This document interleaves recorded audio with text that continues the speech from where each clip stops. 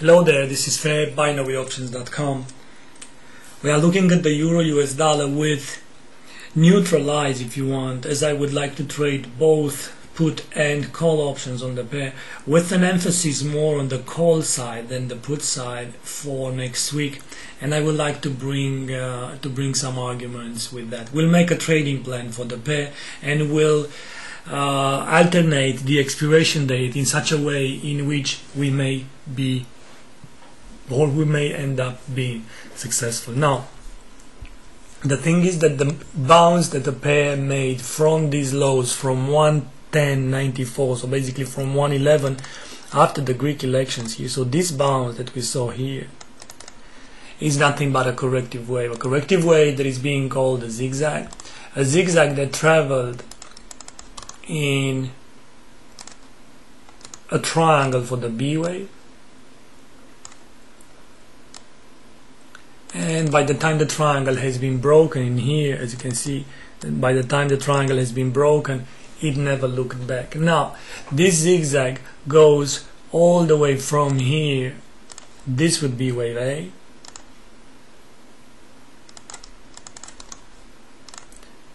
The B wave is the triangular formation, then the C wave goes all the way to here. It means that the zigzag actually ended in here, so it started in here and ended all the way here.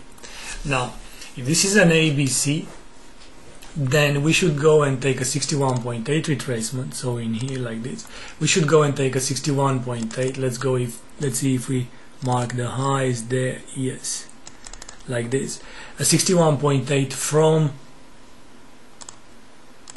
the lows in here, and like this to the highs, as this would be a nice place to go and actually start to buy call options on the pair, as we have two possibilities here.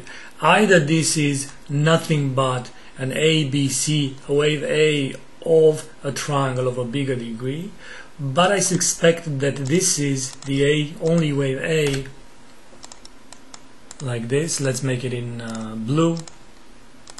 Then we mandatory need a B wave below 61.8, even lower, but mandatory below 61.8. If you look at the 61.8, comes in 1.1244, so this would be the B wave. That would be a nice place to go and buy call options on the pair, anywhere between, let's say, 1.1220, 1.1180 something for a B wave, and then to look for an impulsive move to come for a C wave to take these highs here. It's not mandatory to take these highs, depends very much on the retracement level on the B wave, but it should not go below 1.11. So this would be a C wave in here. So A, B, C, end to end.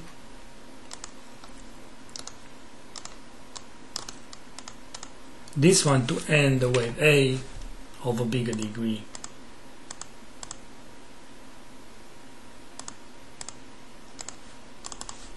So we're looking for something like this, a move to the downside, then an impulsive move in A, B, C, and then to, let's say that the market should go something like 115, maybe even 115.50, maybe even 116, depending on the nature of this triangle here.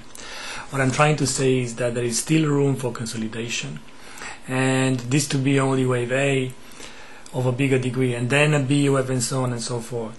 So I would like to buy put options at the opening on Monday. Ideally, market will go and stay here in the bearish territory all week, and then from this area to go something like it, and then to settle for the next weekend at that level. So something like this.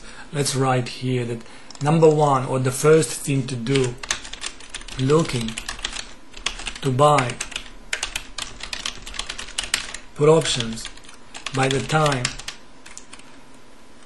markets are opening on Monday, with end of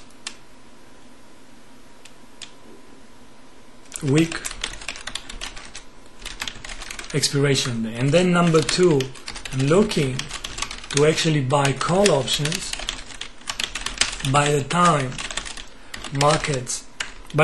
price comes into the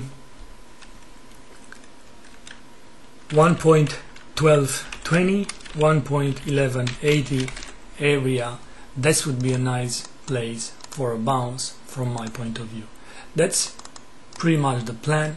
Let's see if the market will confirm. Thank you and bye bye.